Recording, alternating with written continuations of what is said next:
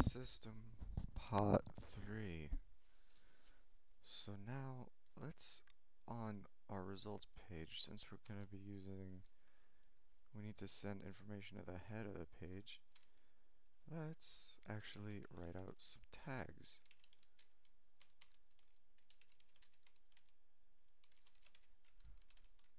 If you don't know what the hell this is, then you should probably stop watching this. Okay, so close body tag, close HTML tag. So now we have a proper web page.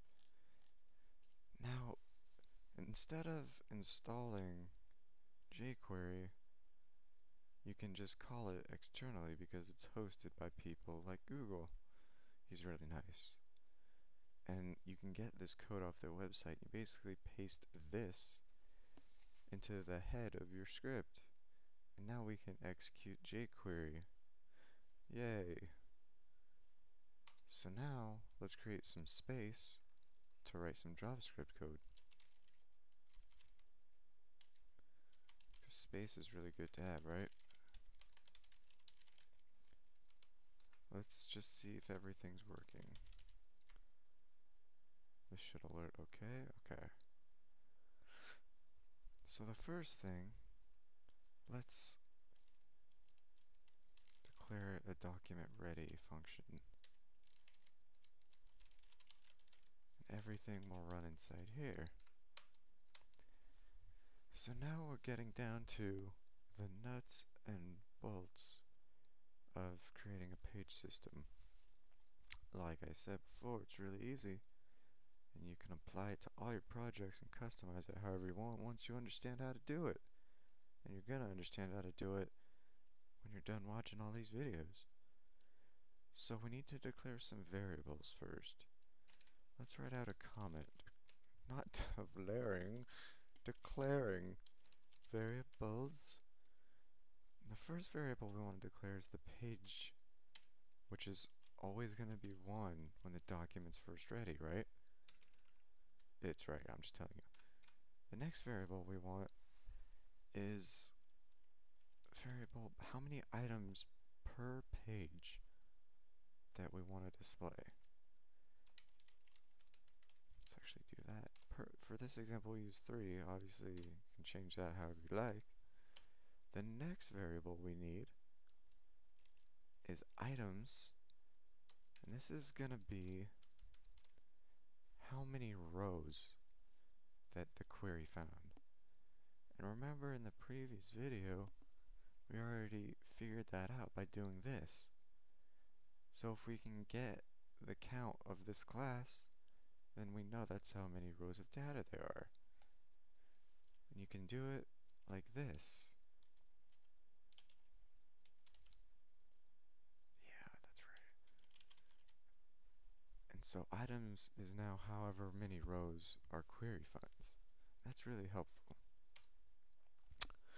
Oh boy, the next page we need, or variable, is the last page, or the how many pages there are, what the last page number would be. So page last, let's call it. And this is a JavaScript function.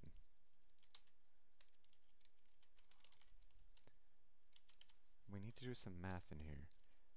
Basically take items divided by how many items per page, and that will give you what the last page is. So that's really helpful too. And now, what we need here is, well, I guess we don't need it right now. Let's continue, my friends. So now we have all of our variables here. Now we need to use them, right? Write out a comment just to be organized called determine. Or wait, what? What's going on in my head right now? Set page. We're going to create a function called set page. And this function is going to be used to change the page. We're going to call it each time something happens. It's going to be really easy. Okay, actually we need a parameter here called page. so that, makes it real easy. So the first thing when we set our page, we have to use a function called slice. Slice is a jQuery function that lets you affect a range of indexes within an array. If you don't know what the hell that means, I really don't either, but you'll see how it works. So let's call or reference our row. Remember, that's how this is actually, what the fuck? Slice. We're gonna slice it up real nice. And you know what? Go ahead and copy this. Not once, not twice, but thrice. And I'm gonna show you why. We're gonna have 3 places where we're slicing. This first line here is gonna slice the back end. So if you can imagine, we have pages 1, 2, 3, 4, 5. If we're on page 3, this first line will hide pages 1 and 2. This slice will show page 3. This slice will hide page 4 and 5. Get it? Oh, I hope you do. And now we need to do some more math. And this is the proper way to do it.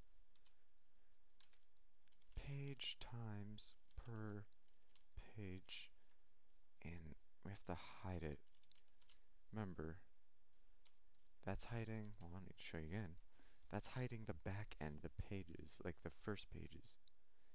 Now we need to show what the current page is, like this. Page times per page minus per page, and a comma, and then page times per page. You want to show it. This is going to show what page we're on. It's going to show the contents of this class with this range right here. Get it? Oh man, I still hope you get it. And this is the back end right here, and we gotta hide it. This is easy. Page times per page. So now this should work.